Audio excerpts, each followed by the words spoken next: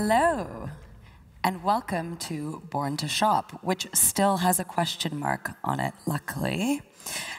Shopping has, however, become our culture's sort of raison d'etre in a lot of ways. And in this discussion, we're going to explore the fundamental issues that exist around our current consumer mindset and try and find out what we can and can't change about the human psychology that is really working around this issue. So it's a privilege to have here with us the journalist and screenwriter Maya Singer, who is particularly known for her reporting on the fashion supply chain for US Vogue, and two brilliant activists, Arizona Muse and Wilson Oryema. Arizona is particularly known for advocating sustainable materials, and Wilson is an anti-consumerist activist. Both also happen to be top models, you may have seen before. And we're lucky to have such a great panel here because this evening's issue is incredibly urgent, as we all know, but just to really highlight this with some recent statistics. Earlier this month, the Boston Consulting Group and Sustainable Apparel Coalition released their annual assessment of the fashion industry's environmental and social performance. In their findings, they state categorically that the pace of positive change does not match the projection growth of the fashion industry. Projections suggest that by 2030, the global apparel and footwear industry will have grown by 81% to 102 million tons, exerting an unprecedented strain on planetary resources. So if the industry's pulse score remains on its current trajectory, the gap between industry output and pulse score will continue to widen, and the harmful consequences of increased production are going to become even more challenging to overcome. So let's start with a general question here that I want to ask of all of you guys. Are we in a situation here where our industry's dominating business models aren't even compatible with sustainability? Are sustainability and fast fashion mutually exclusive, for example? All right, I'll go for that one. I would argue that they are.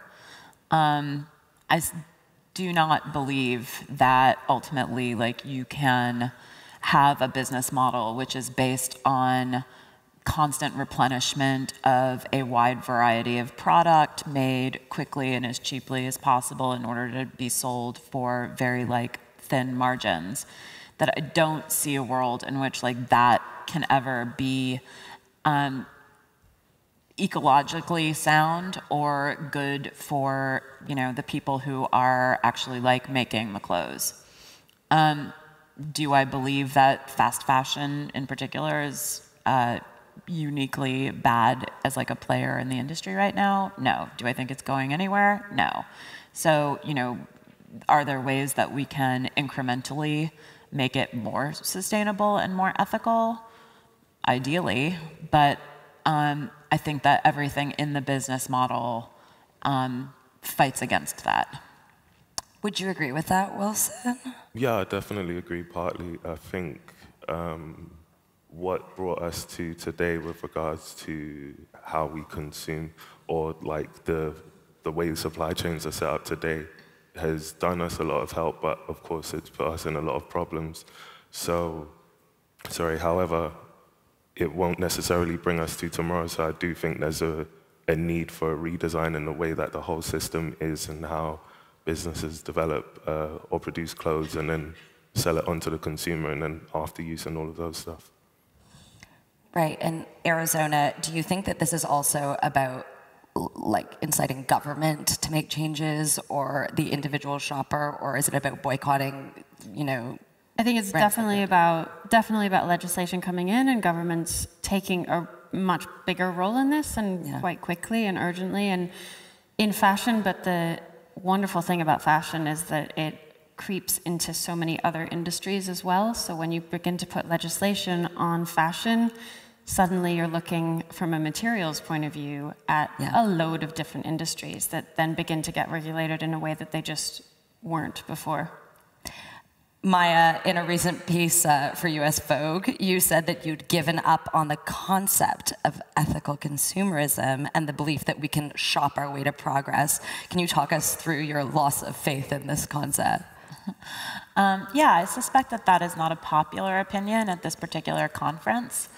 But I think that for me, you know, I just felt like there was something very constricting about the idea that the only way that we have political power in our society is basically through the exercise of our consumer choice. And meanwhile, looking around at what was actually in the marketplace, what people have to choose from, it just felt like there was really nothing that I could shop for that would represent, you know, even a majority of kind of my ideals as a citizen. And thinking about the ways that people actually shop and like the, you know, their primary values being like function, cost, convenience, it's, you know, health if it's food, et cetera, that ultimately, like, time and time again, like just making a decision at the point of purchase, like those are always going to be prioritized over abstract concerns, no matter how passionately held. And it's exhausting for individual consumers to be put on the hook every time they're making a purchase, whether it's like soap or it's a sweater or it's a car or it's a piece of furniture. And meanwhile, I just feel like it's also an incredibly disingenuous argument on coming from the corporation side, because, you know, there was a panel earlier today talking about wages and the issues of like low wages in the garment sector. And one of the women on the panel frankly acknowledged in a way that I found refreshing that there is no mainstream brand that is producing in what I would consider an ethical fashion vis-a-vis like wages, which means that basically there is no option in the mainstream marketplace for somebody who wishes to prioritize that concern. So how can you vote for that concern within the marketplace? You cannot.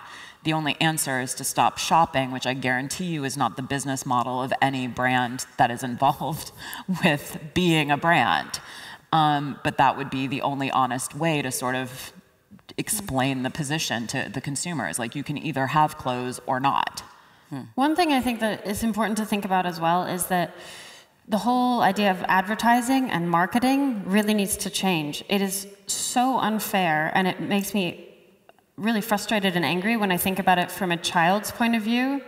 There are highly paid, highly educated adults who are it's their job to trick children into wanting things that they don't need and that are possibly not even good for them. And this happens with adults as well. I think advertising really we need to have an education embedded into advertising that is strong on ethics. And that happened in medicine, but it hasn't really happened in advertising yet, as far as I'm concerned. Or maybe maybe there's a way of regulating advertising. I mean, I know that we were all talking the other day about there was a big fast fashion brand that actually printed physical labels that they put on their clothes that said, "I can't wear this again because I've already posted it on Instagram." Like, that very concept and the fact that it's allowed to be perpetuated and encouraged by huge brands is terrifying. And is there a way of controlling that? But then you get into the freedom conversation, and a lot of people feel like that's your right is to advertise, and we can't be stopped from that. But if the education were coming in at the beginning of those people's careers when they're learning how to advertise, if ethics is strongly emphasized, they would make different choices about how they advertise, and they would advise their brands differently, I would hope. Yeah. Wilson, in a recent interview with The Guardian, you were talking about your dual career as both activist and model, and you called yourself a walking contradiction. And I thought that that was a really interesting concept, because it sort of seemed to me that almost the very idea of being both a model and an anti-consumption activist, those are conflicting concepts. But how do you square this dilemma? Because I think a lot of us in the industry would feel like we're engaged, but we're faced with this conflict as well. And also, do you have like a set of guidelines that people can follow in terms of what brands you would and would not work with?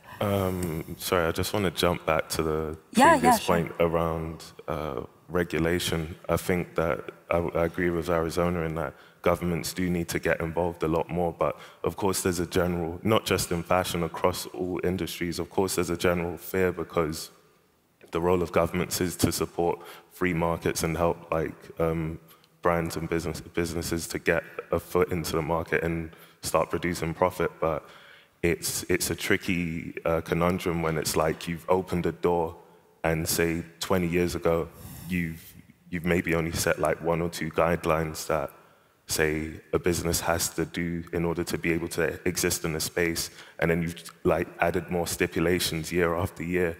But at the same time, you've got new entrants which have to follow with, say, who have to enter with a particular set of rules. However, you haven't really said anything to the brands that came in or the organizations which came in all the way back when. So I think that governments actually need to feel more comfortable around actually not killing, but essentially heavy fines for just poor practices and just willful ignorance in certain cases. But to jump back, in terms of walking contradiction, I think humans are naturally contradictory beings. Like I may tell you some advice that I would go and do the exact opposite in the same day.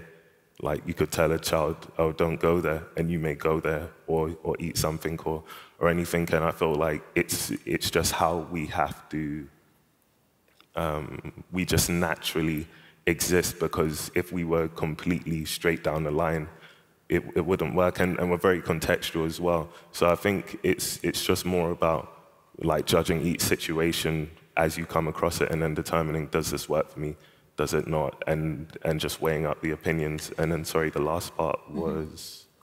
Oh, I was wondering if you sort of had a set of guidelines of your own personal values in terms of how you like decide on a brand. Like if someone approaches you, they say, we want to work with you. Or maybe these kinds of brands don't because they know that you're going to turn them down. No, so there's always tricky, because regardless if you've got a presence on, say, Instagram or Twitter or whatever, brands or people will just come to you asking you to do things for them. So it's like, oh, could you post this? Could you write this? Could you do a feature? Could you wear this or something? But I think there's different metrics that I do every time. So is it sustainable enough? And then, sorry, sustainability is so vague because each brand has their own particular approach to sustainability, of course. Then it's also like, how do they communicate with their audience? What does it actually visually work for me? Like, can I really associate? Because you have to think of yourself as a brand and all of these other different things. So there's quite a few different metrics that change based on the brand. So, I mean, I feel like, can I just... Yeah. I mean, so I think that like that approach is, and this is where I have like my conflict about like the ethical consumerism piece as well, because I think, you know, as an individual, yes, like it is always important and meaningful to like think through these choices in your own terms. But in terms of like taking that to scale, I just don't think that like you can aggregate so many individual choices. And that's where like the policy piece has to come in. You know, it's like for me, I think that it's very hard to sort of rally consumers to make a series of choices that are going to wind up, for example, forcing brands to fully pay for the environmental costs of packaging, as an example. You know, if you see just like all of the plastic wrap that garments come in when they come into stores, all the hangers, and like just those are costs. And if they're not being borne by the brands that are profiting off the product, then they're being borne by the taxpayers in the places where those brands operate. Places which I might add, many of those brands aren't paying any taxes because they do transfer pricing and, you know, have all these ways of like basically getting out of footing any tax bill. So it's like, you know, there are so many pieces to this, but it all to me comes down to like fashion has been massively underregulated for basically its entire history. And it is getting away with like basically not paying its costs. And that is part of what allows fast fashion brands to sell as cheaply as they do. So,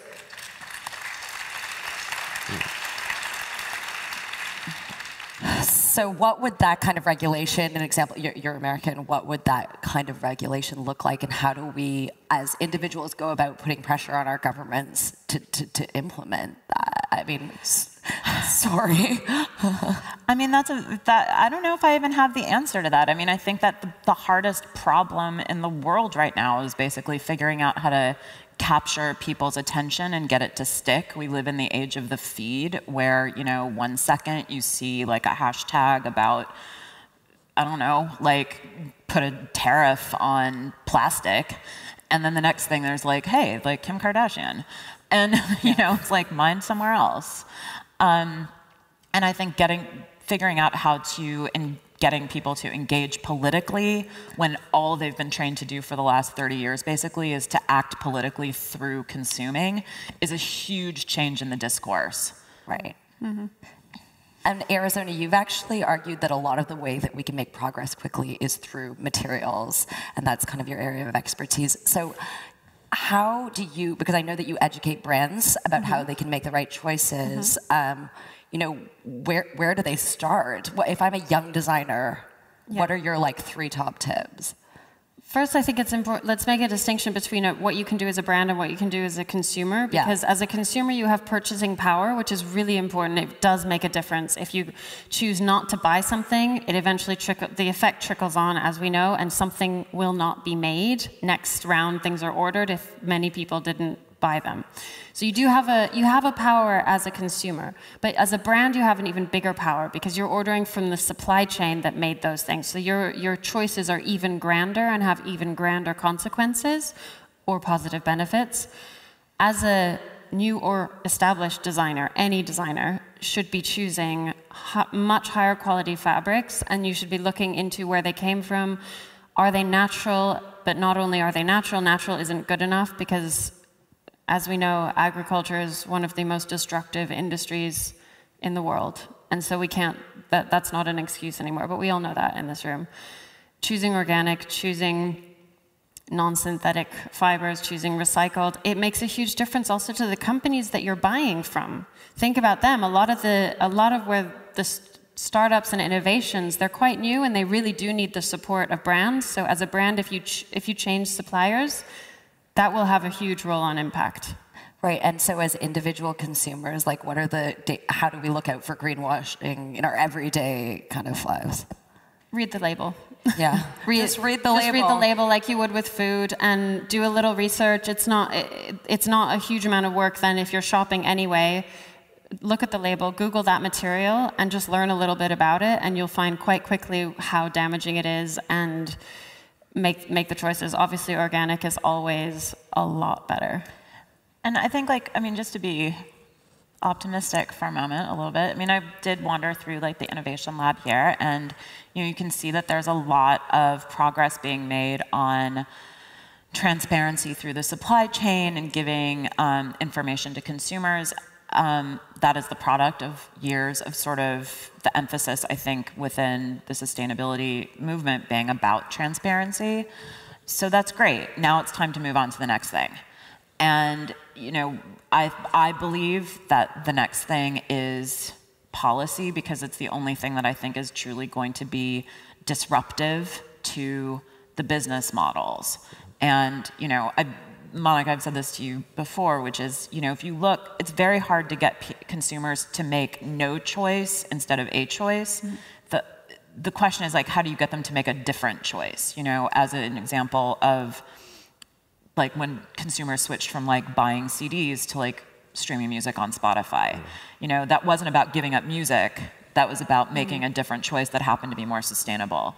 So, unfortunately, you can't put fashion on the cloud. So what are we going to do to try to create a better, universe of this industry? What is going to be the disruptive thing? The next, create more accountability, essentially, because I completely agree. And I feel like there is this push to transparency where it's okay, we're looking at what people are doing, but how do we actually hold them accountable? And I completely agree about policy is the easiest way to do that. And what I said about the labels, I think we need a policy change about labels, because right now you can't get enough information when you do look at the label, because the label will tell you what it's made of. It won't tell you where it was made. It won't tell you what the processing was on the fabric.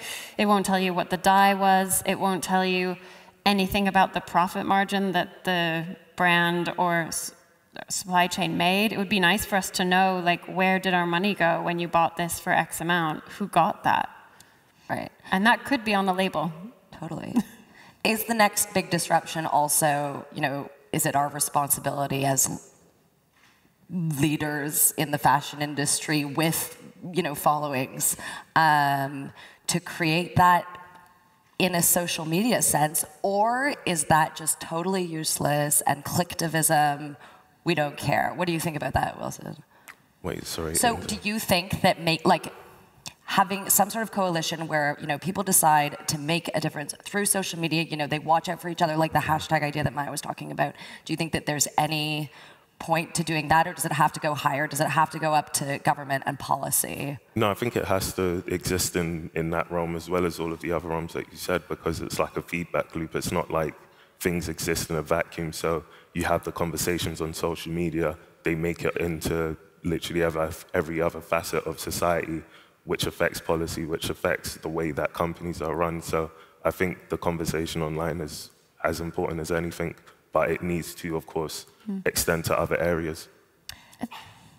It's not that popular yet, though. I have challenges with this on my own Instagram account. If I post a modeling picture that's like sexy or pretty, I get way more likes than if I post one that's about sustainability or me doing something in a sustainable way. Because people assume that you're moralizing, right? So how do we, I mean, that's my interpretation of it and my experience. I don't know why, yeah. And how do we turn it into a positive thing? But it's also that shouldn't hinder anyone from speaking about it. It's kind of like, if you look at it and you say, I do it anyway. Yeah, exactly. No, yeah, just pretty much, exactly. So. I mean, to me, it strikes me that, like, you know, there is power that people who have social media followings and, you know, who are influencers, their power will really come when they start to build coalitions and take joint action. So, you know, it's like if there's a brand that wants to work with an influencer and they say, you know what, I don't like your business practices and I'm not going to work with you, they're just going to move along to the next person. But like if there's a group of people who are like, we will not post, you know, what we will not support and we will come out against you en masse, like that will make a difference in terms of how brands think about the way that their image is getting across. Well, we've got to wrap this up, but I actually think that this is something that perhaps the people sitting on this panel could discuss going forward. I want to thank all of you for being here. Any final words? It's all capitalism's fault. Yeah!